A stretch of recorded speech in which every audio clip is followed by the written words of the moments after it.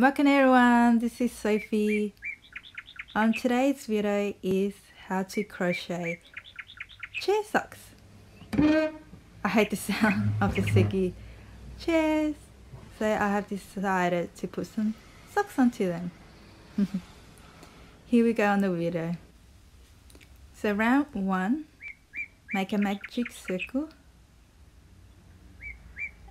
and incorporate 6 single crochet. I'm keeping my finger in the magic circle just for the first 2 stitches to help secure it. Magic circle take time, so I find I need a lot of practice, but I think I've got the hang of it now. So I'm just putting my yarn through just like this, and to stitch and secure the first round just like this, and remember to stitch up to 1 and 2. Also remember to pull the end of the yarn, so this will form the base of the chair leg socks. On the second round, making double crochet into the same hole, so you end up with 12 double crochet.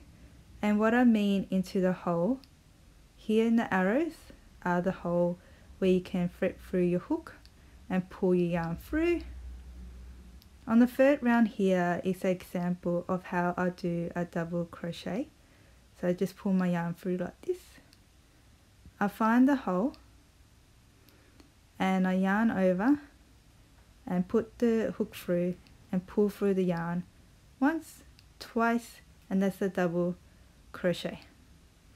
So I do this 12 times, starting from the third round, and you have something like this that curves up.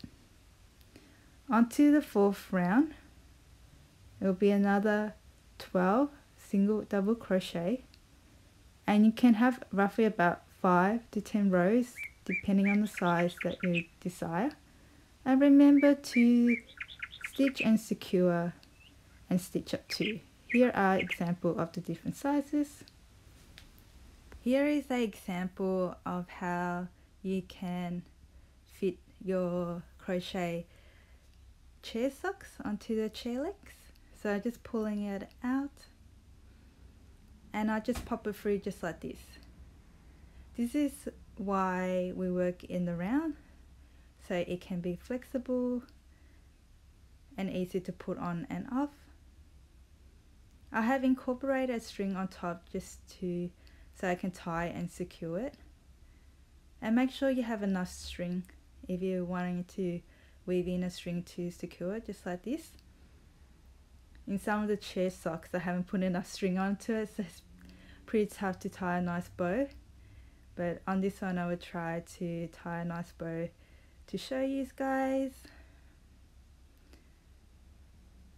It's tricky. I should have enough string, but I didn't. My mistake. And just pull it through with a bow, and she'll look like this. Thank you so much for watching, and I hope you have found the video useful, and I will see you in the next video. Bye!